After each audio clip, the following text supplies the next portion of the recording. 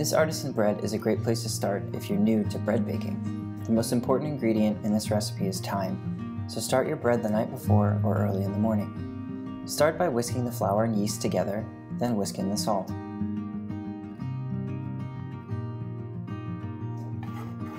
Next, add the warm water and stir until the dough comes together.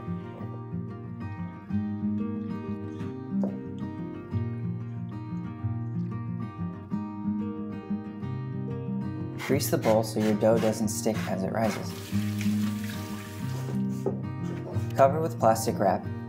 Let the dough rise for 8 to 12 hours. We keep ours in the oven on the proof setting.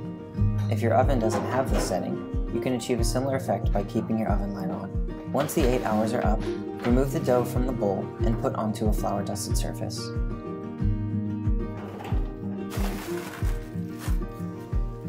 Shape the dough into a ball.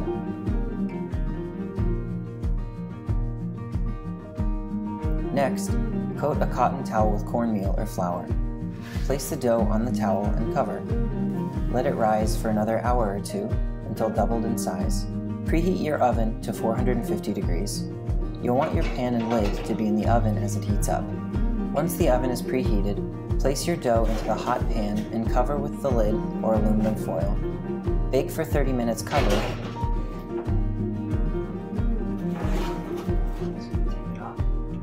and then 15 to 30 minutes uncovered.